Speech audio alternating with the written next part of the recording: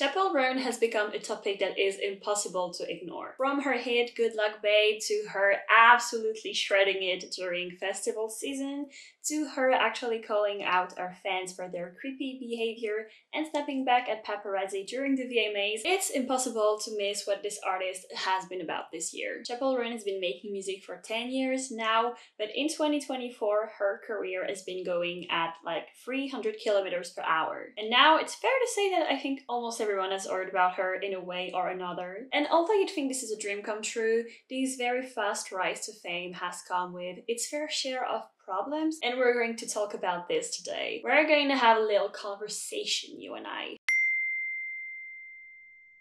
Chappell Roan seems to be quite set on her boundaries and aware of her self-worth as an artist and an individual. And oh boy, this is something that the internet and people in general can't handle from women, especially if the woman is a young woman, and especially if the woman is a young queer woman. Oh my.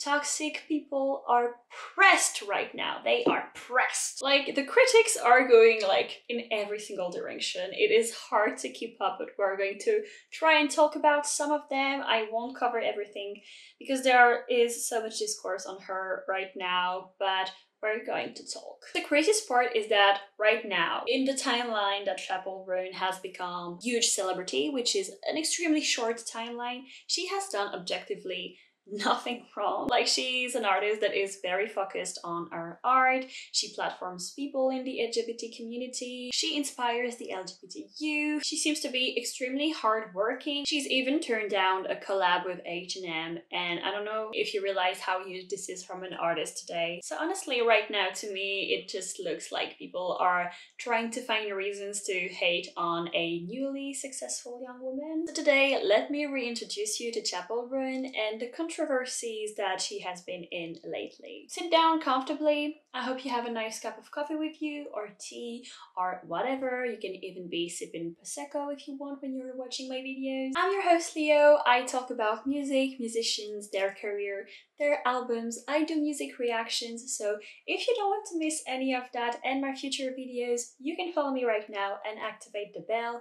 And now, let's get started. So, let me start by giving you a little timeline of the career of Chappell Roan. Chappell Roan is a 26-year-old artist from Missouri in the US. She adopted the stage name Chappell Roan in 2016 as a tribute to her grandfather that was named Dennis K. Chappell, and his favorite song, The Strawberry Roan by Curly Fletcher. Chappell Roan started music early. She used to sing in front of her parents and grandparents, and they encouraged her to pursue music. In 2015, at only 17 years old, she was signed by Atlantic Records after performing showcases in New York and releasing original songs on her YouTube channel. In 2017, she released her EP School Nights, and in 2017 and 2018, she toured with Vance Joy and Declan McKenna. So a career start that seemed like a dream for someone so young. But this dream turned sour in 2020 when Atlantic Records dropped her after the songs she released were not profitable enough. One of these songs include Pink Pony Club. Later in the video, I'm going to talk about Chappell Roan's interview with Rolling Stones. And in the Rolling Stones article, they mentioned that Atlantic Records declined making a comment on this for the article, and no shit. Can you imagine fumbling the bag that hard? And I know that Atlantic Records is having a lot of problems this year. Maybe it could have saved your label to keep trusting into Chappell Roan. I don't know, I'm not a professional, I guess. In 2020, her ex-boyfriend also broke up with her, and she moved back to Missouri to live with her parents. Had to that the pandemic, and it was a pretty shitty year for her. Despite all of these difficulties, like, her song Pink Pony Club was praised by many media. So even though sometimes you see a song that works quite well, it doesn't mean that the artist is doing well. So make sure to invest in your favorite artist if you want to see them continue their career. But anyway, despite these difficulties, she decided to keep doing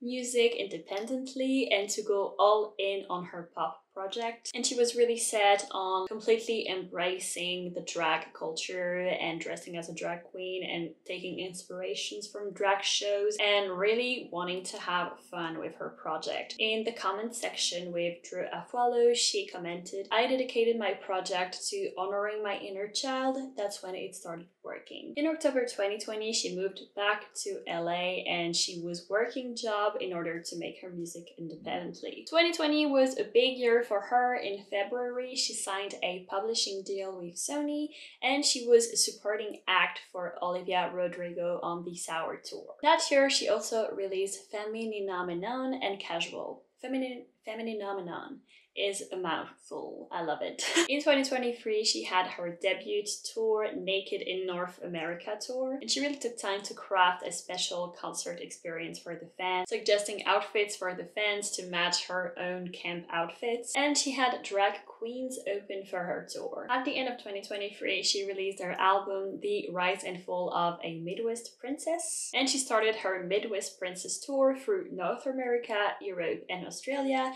and she kept opening her shows with drag queens. Her album wasn't an immediate huge commercial success, but as you're going to see, her success throughout 2024 made the album rise. 2024 is the year of Chappell Roan. It has only sped up more and more. From February to April, she opened for Olivia Rodrigo's God's World Tour. In February, she appeared on The Late Show with Stephen Colbert. In March, she did her Tiny Desk concert, a video that now has more than 7 million views on YouTube, so this contributed to platform her even more. In April, she released a new song for her next chapter, Good Luck Babe. It's fair to say that this song has made her completely explode. Good Luck Babe is her first song to reach the top 10 on the Billboard Hot 100. It really drew a lot of attention to her and to her music, and people were curious, so they started to listen to her The Rise and Fall of a Midwest Princess. It made the album reach number 2 on the Billboard 200, right below Taylor Swift. We went from being unknown to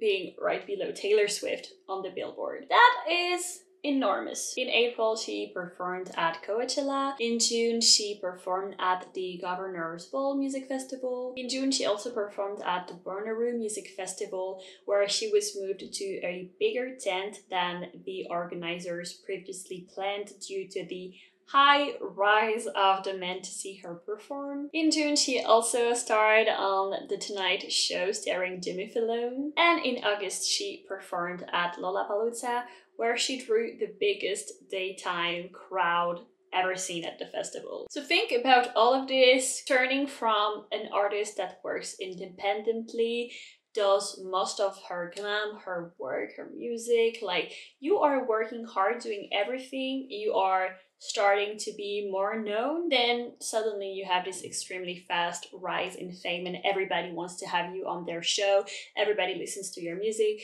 It's a lot of attention, it's really intense. Some of the very big things that happened this year, she shared that she was gaining hundreds of thousands of followers per day on her social media. She entered the Billboard Hot 100 for the first time. She entered the Billboard 200 with her first album, and pretty much every single queer celebrity, I think, has reached out to her. But as I said, this is an intensely fast rise to fame, and it is coming with its fair share of problems, like the concert dates that she cancelled in order to perform at the VMAs, or the TikTok video she made to snap back at her fans and express her boundaries regarding to fame. Because this fame has gone with now people being extremely focused on her. Some people have been behaving in an extremely unhinged way when they encountered her in public. Some people have doxed her parents' numbers. Some people know where her sister works and have followed her sister. It has been a lot. So we are going to talk about all of this, but first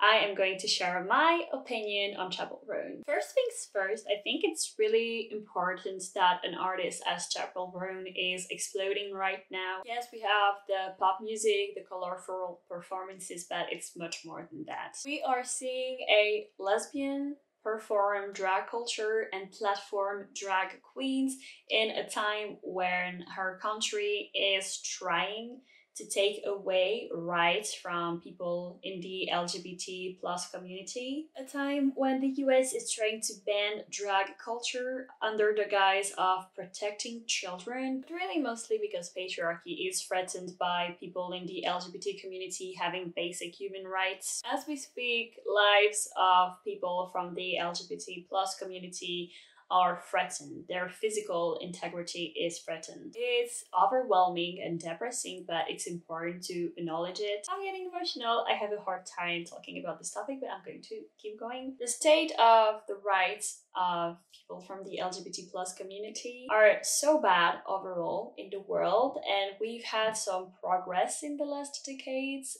in the Western world, but we are becoming so regressive right now. It's really depressing. And we like to twist this in many ways, but threatening the rights of people from the LGBT plus community is a human rights violation. And you can try to justify that all you want. It's just going to come down to you being okay justifying human rights violations. So having one of the most successful artists in the world right now be a lesbian that is platforming drag culture is so important. She is literally going on tour and giving to drag queens a place to exist physically. It is so important. And it's not easy, make no mistake. My girl is really out there advocating for human rights. She even declined going to the White House for the Pride celebration because of their stance on transgender rights and the Palestinian genocide. Who asked me to perform for Pride? We want liberty, justice, and freedom for all. When you do that, that's when I'll come. That's why I think people coming for her throat right now are missing a huge part of the context of her work and what she is doing directly and indirectly as an artist. She also seems to be someone that is really true to her core values, which is something that I appreciate. We don't know how this is going to turn in the future, but we're talking about what is happening right now. In the interview, she says that she's not going to do anything that doesn't serve the music. All the money goes to the world building. H&M does not fit in this world, also H&M. No amount of money is going to make me consider working with anyone. It has to be 100% right. And in a time when a lot of artists are sacrificing their integrity for money, this is incredible to see. Like, wow. I also love that she has a strong personality. As I said in the introduction of this video, Chappell Roan is an artist that seems adamant about setting boundaries. She knows what she wants, and she also has a strong sense of who she is and her worth, and this is something that makes a lot of people uncomfortable. She has also shared that she has bipolar 2 disorder, which doesn't make it really easy for her to navigate the world, I'm sure. She's been open about the medication that she's been taking and about seeing her therapist a lot, contributing to talking about mental health, which is really important. I've seen a lot of people call her out actually for talking about mental health and trying to set boundaries with her fans, and overall trying to set boundaries as a famous celebrity. I've seen a lot of bad faith. I've seen a lot of, oh, I'm afraid she doesn't have what it takes. She chose the wrong industry. This generation of artists is so soft. Like, you know what?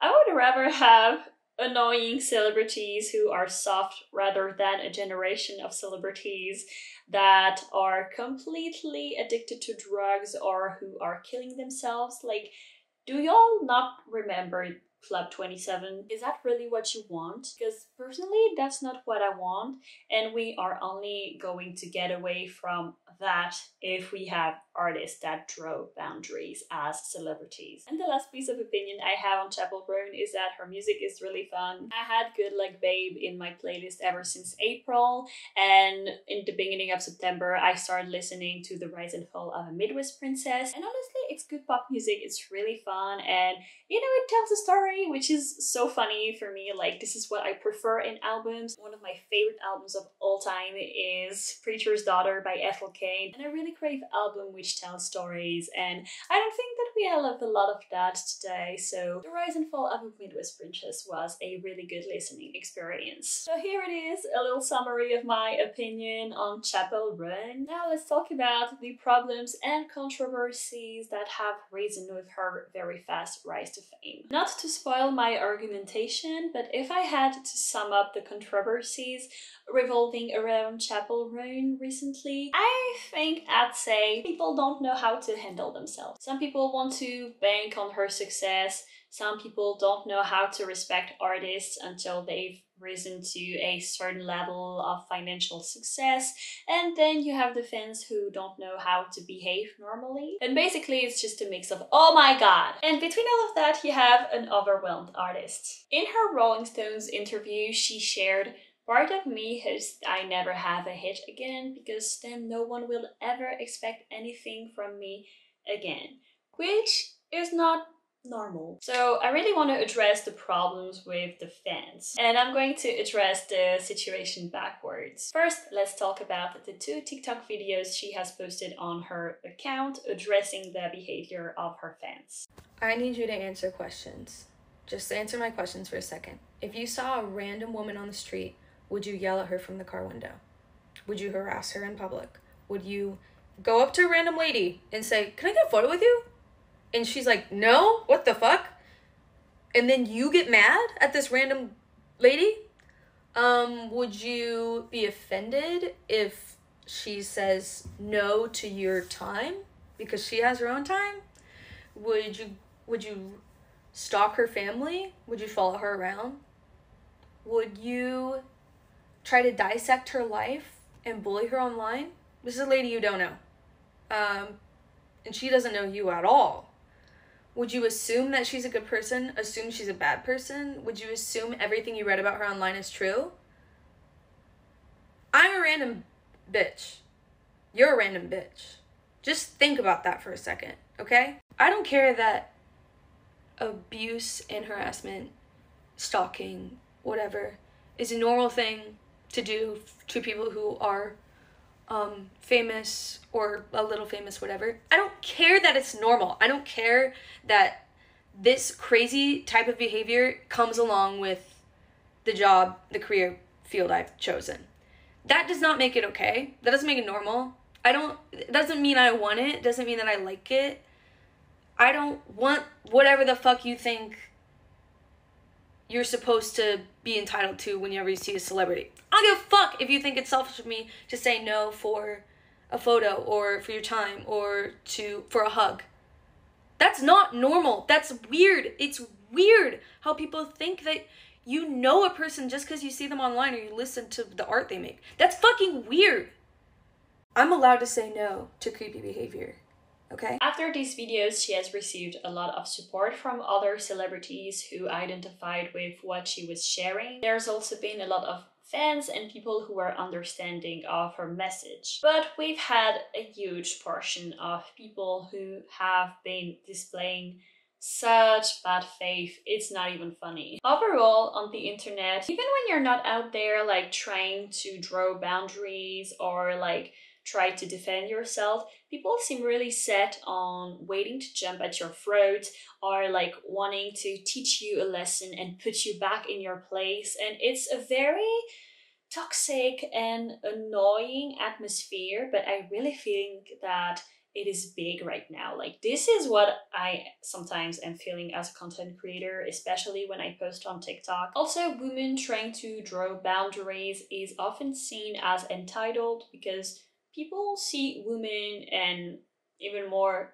famous women as public property. So why would our shared property try to draw boundaries and be herself and belong to herself and take away me possessing a piece of her? It's happening to famous women now, but it's also overall a shared sentiment regarding women in general. A woman drawing boundaries is seen as a bitch. But if you felt offended by her video, you might need to reflect. And you might need to take a look at how entitled you feel to others. In these videos, she is addressing two types of fans. The first type is the fans who feel entitled to her and to her time. It's the fans that are going to meet her in public and who will want to take a picture or who will want to talk to her. But as she said, when she's not performing or working on the music, she sees it as being clocked out of her job and enjoying her personal time, which is very reasonable, I would think. This is still time that you're giving to others, and I think it's up to the artist to decide whether or not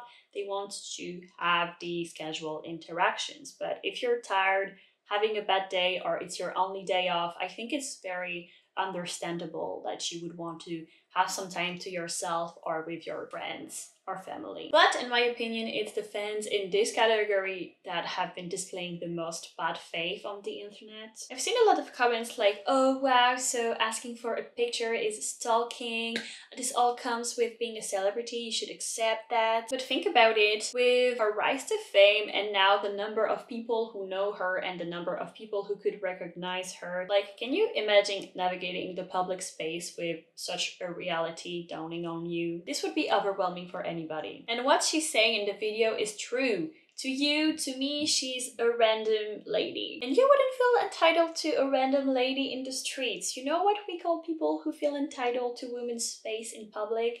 Creeps. But many of these fans didn't like that she addressed them and the type number 2 that I'm going to talk about in just a few seconds. And this is why they displayed bad faith. But really, if you watch the video, it's really clear that she's addressing two different kinds of fans. The second type of fans that she is addressing in this video is the dangerous fans. And oh my god, in the Rolling Stones article, she is like describing some incidents that have happened to her recently, and it is unhinged. In the article, she shares that she has a stalker, someone that she met back in Missouri. This person has shown up to her parents' home and to her hotel room in New York, so now she has to have security with her. The only reason why this is not turning tragic is because now she has the money to have security. She also describes incidents of fans sharing her flight information, going to the airport to see her. Don't do that, this can threaten her security once again. She also talks about like one dude who berated her until the security showed up. She's also talking about when she was celebrating the birthday of one of her friends in August, and someone grabbed her and kissed her. Did I miss a train of craziness? I don't know. And people like shared the phone number of her dad. If you're doing all of this, just know that I am judging you super hard right now. And this is coming from someone who used to be obsessed with 5 Seconds of Summer, and I would like write fan fictions about them. But this ended when I was 15, and like this never spilled into harassment or anything. Like, be a fan, have fun, but oh my god.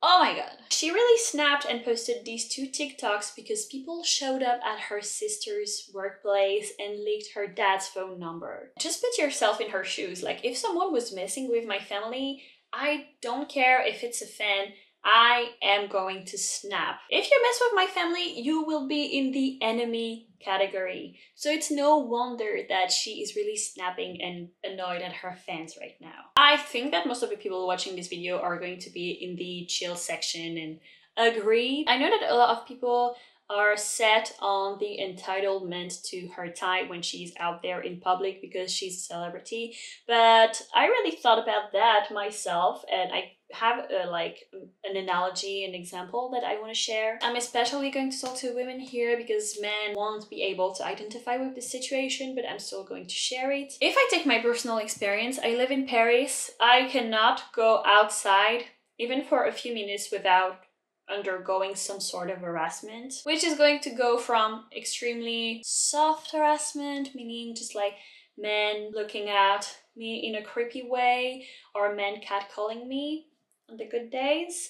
And sometimes it's worse, honestly. Sometimes when I stare back at the men who stare at me, they get mad, and I've already had several men scream at me in public, just to tell you how comfortable they are to scream at women like in public. Once I didn't move out of the way for a man in the streets and he kicked my leg. Or like when I was a teenager, I've already had men follow me in the streets. So here are a very broad spectrum of harassment. But honestly, like even just going out and having men stare at you, it's really annoying, and it's nothing but it weighs down on you mentally. Like going out and really honestly, the other day I went to the pharmacy because I needed medicine. I had one man stare at me creepily for 1 minute and one man catcalled me, but I was out in the streets for 3 minutes because it's a very short walk.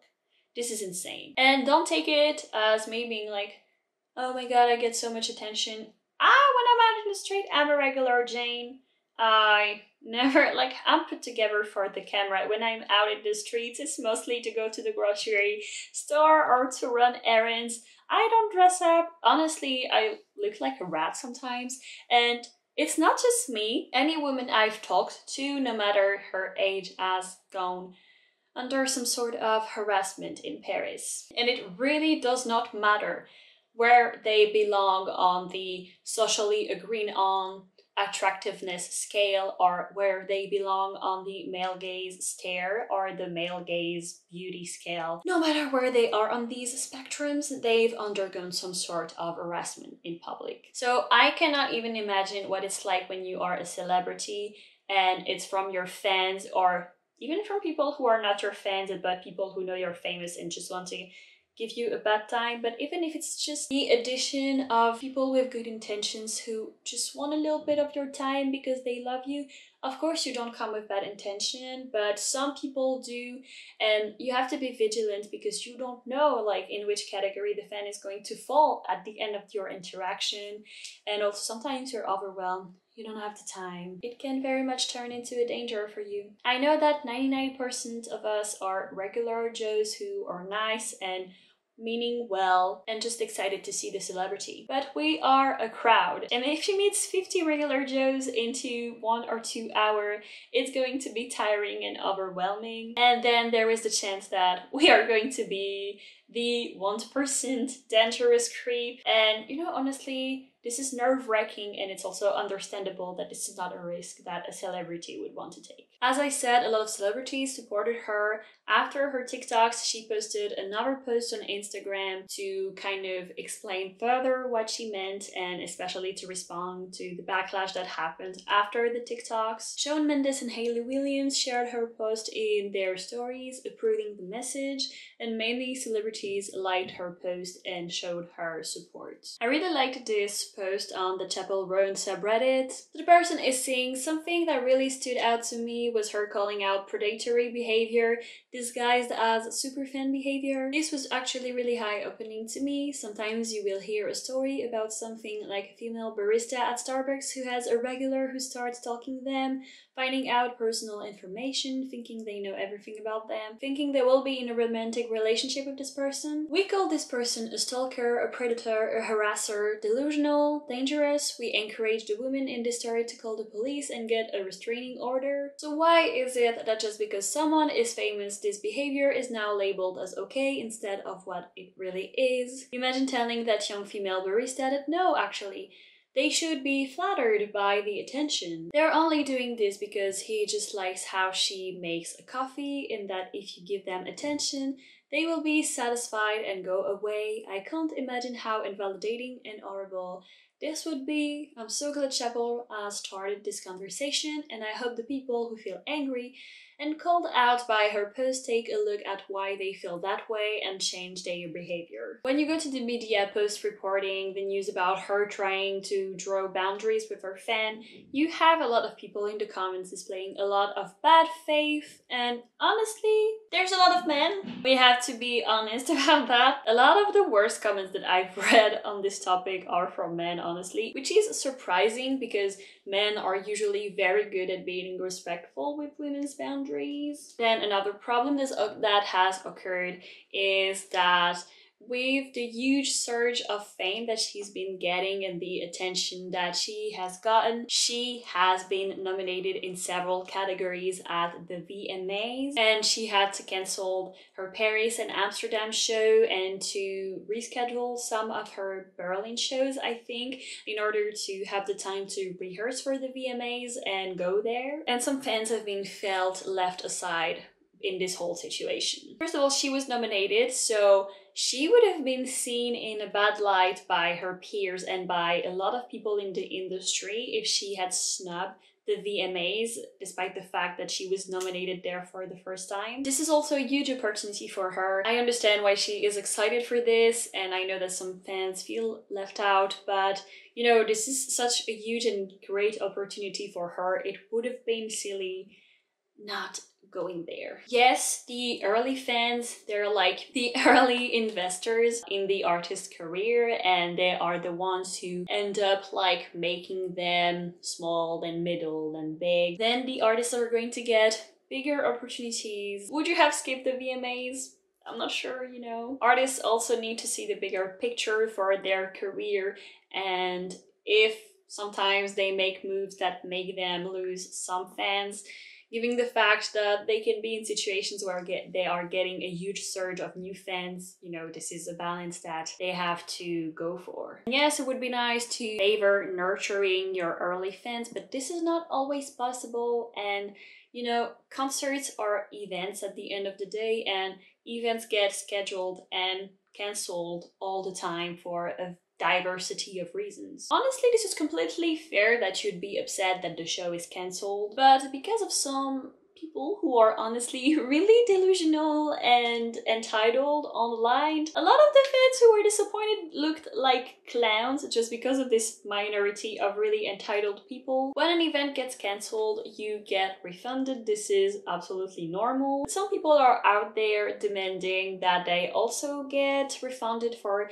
their transportation, their accommodation. But I'm sorry, if you are traveling to go see an artist, the artist is not responsible for that. I went to see Taylor in Amsterdam in July. With my friends, we paid for an Airbnb. I bought train tickets. If she had cancelled, I would have been sad, rightfully so, but we would have spent the weekend in Amsterdam with my friends. I made the financial decisions to do that. This was my responsibility. This was not Taylor Swift's responsibility. It's okay to be pissed and to vent to your friends. It's okay to be like sad and express it on social media, but like, just don't tweet and demand that Chappell Roan reimburses your plane ticket. I don't know. Also, European fans, you have to understand that to the artist in the US, we are just another continent, alright? They are never going to prioritize another continent. I saw this tweet, like, responding to a tweet about the scheduling conflict and having to cancel the dates in Paris and Amsterdam. Someone said, oh, scheduling conflicts is always a pretty way of saying we found something more interesting for my career than a little European show. If they have bigger opportunities, artists in the US are not going to favor doing a show in Europe. But you know what you can do about it? You can support groups from Europe. There are so many of them. And also let's remember that it's not like it was a fun decision to take for her. Let me read you this section of the Rolling Stones article. It says, in June, in the middle of headlining set in Raleigh, North America, Roan broke down. Between tears, Roan told the audience she feels a little off today because of how fast our career was moving. I was trying so hard to do the theater kid thing and just be like, push through, be the character. She explains, I was worried of letting people down after they've seen these videos of me fucking serving. I wasn't serving that day and I had to be honest. Overall, Chappell Roan's rise to fame, the schedule problem that it caused, her calling out her fans for being disrespectful or even dangerous, and people's response to that is opening a more important and broader conversation around parasocial relationships. Let us go back to a definition. Parasocial relationships are one-sided relationships where one person extends emotional energy interest, and time, and the other party, the persona, is completely unaware of the other person's existence. This was a definition from Find a Psychologist. Dictionary.com answers, what does parasocial relationship mean? The term parasocial relationship refers to a relationship that a person imagines having with another person whom they do not actually know, such as a celebrity or a fictional character. This often involves a person feeling as though they have a close, intimate connection with someone whom they have never met due to closely following that person or character in media such as TV shows, videos, podcasts, etc. So there is a very important element here. One person does not know that the other person in the relationship exists. So if you are this other person at the end of this relationship, I think it's important to ask yourselves these questions. Are you a fan of the art, or are you a fan of the artist? Can you enjoy the art without the artist? Do you need to put someone on a pedestal to appreciate their art? For example, I'm often challenged in that because I have a hard time really supporting artists that do not have the same values as me. But at the same time, I cannot demand that these people support the same causes as I do. And it's my responsibility to manage where I put my energy and my money, and it is like my responsibility to deal with myself when I do it imperfectly according to my moral compass. Even though I believe that it's important to demand people in position of power to not do objectively terrible things. But at the end of the day, who I grant power and money and attention is my responsibility. Also, I'm someone who likes to indulge in celebrity crushes,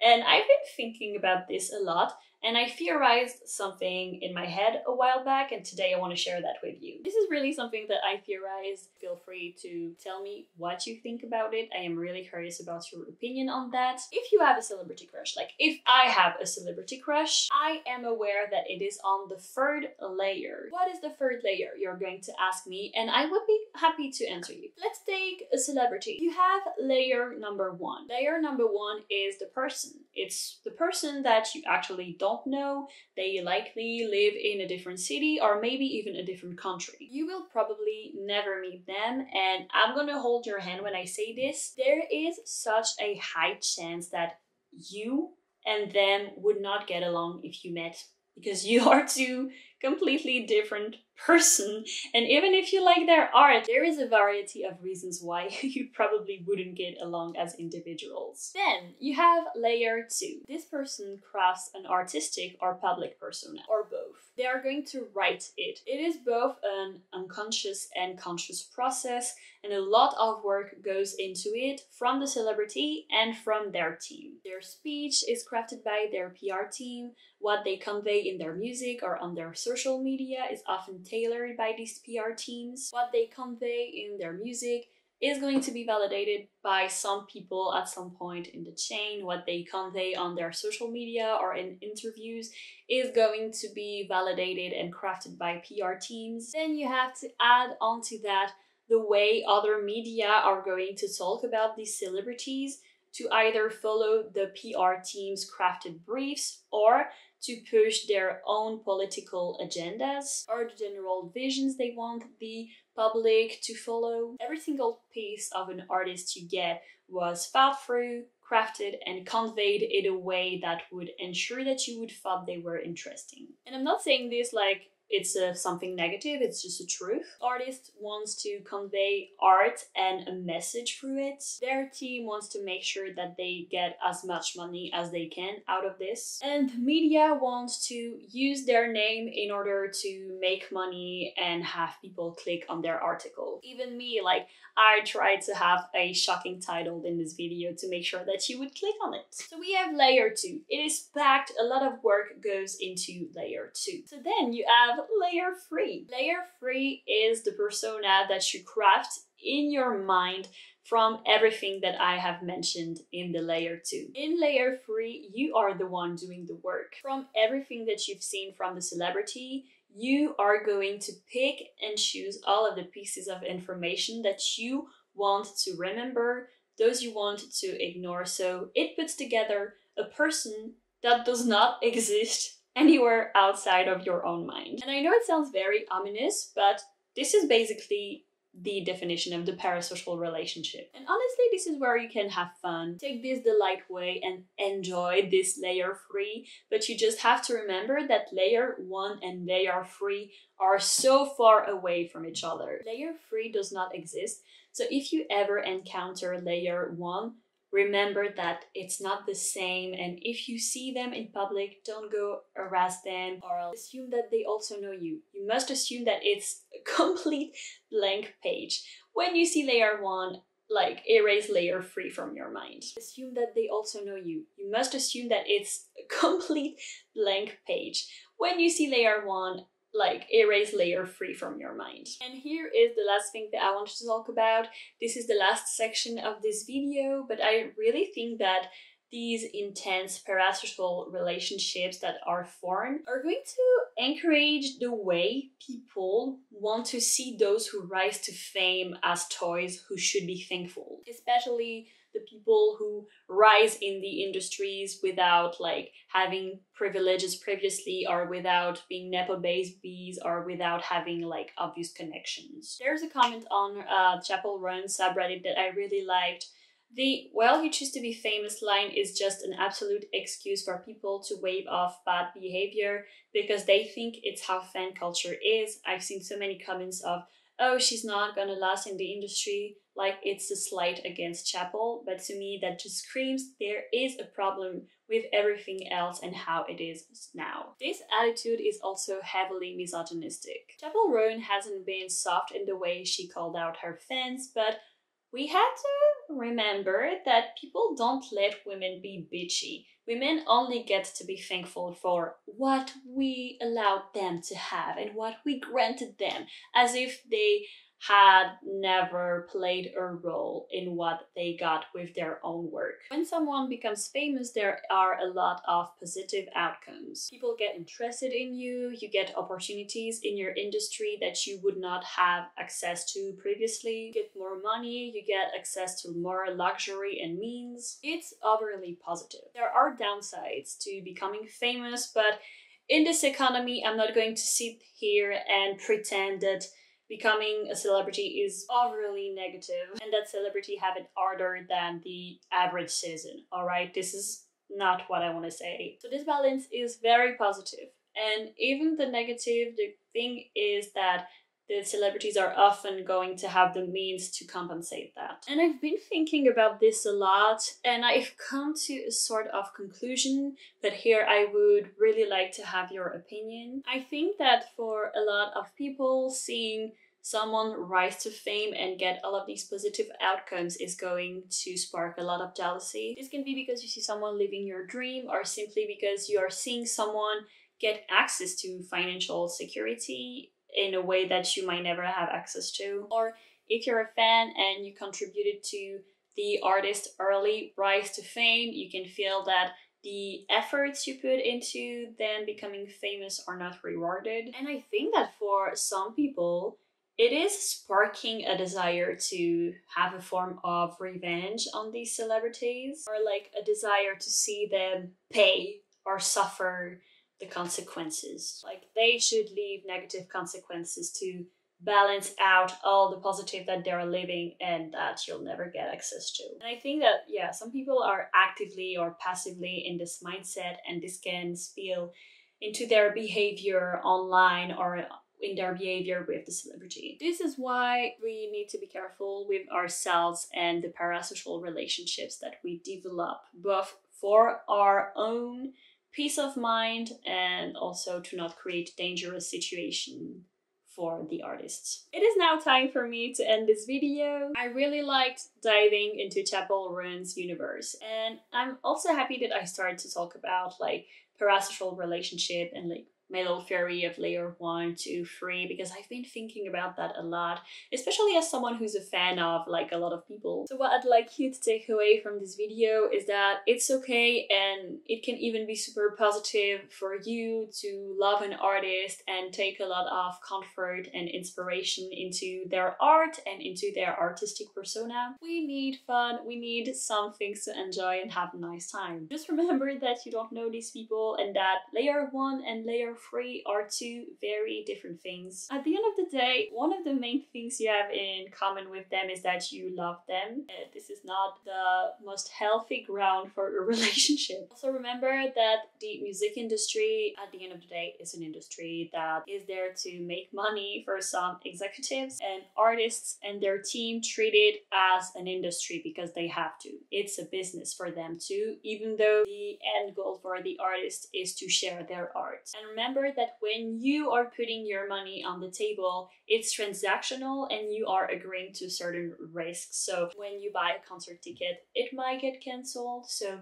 be careful with the expenses that you are going to do. Purchasing merch or concert tickets is not going to mean that you're going to get access to the artist directly or that they should give you more time. It means that you're going to see a great concert or you're going to have a nice sweater. Concerts are events and they require a lot of things to go right in order to happen, so sometimes they get cancelled. Also, parasocial relationships can have a negative impact on both parties involved. So as a fan, take all the positive you get, but you are also better off not investing too much emotions into this relationship that is not going to reward you on an equal basis. Make sure that you don't often end up disappointed because of that, because I'm not sure it's going to end up having a positive impact on your personal image. Like any escape, a parasocial relationship can turn into something very sour or even dangerous. Regarding Chappell Roan, she has a lot of things planned for the future. Given what she reported in the Rolling Stones article, like we've seen that she's going to take a break from December to May to write music, but she has shared that she has already 6 music written, probably for her next album. So this is really exciting. We're going to get more fun pop songs, we're going to get more queer artists on stage, we're going to get more inspiration for our queer youth. It's a blast. I can't wait to see what's next for her. I hope that the boundaries that she is setting are going to help her navigate celebrity as well as she can, and that it's going to help her give us the best art that she can. This video is now over. If you want to support me, you can like it, leave a comment, tell me what you thought about everything that I've talked about in this video. Don't forget to subscribe and activate the bell. And if you want to see more content from me, you have all my YouTube videos. You can follow me on TikTok. I share short form videos on there. And on Instagram, I just post my regular photos and private stuff. So if you want to see some of that, you can follow me. If you want to go the extra mile, I have a Patreon that I am structuring right now, but you can already go to the smallest tier and support me if you want. I was your host Leo. This was my take on Chappell Roan's very fast rise to fame, and I will see you very soon.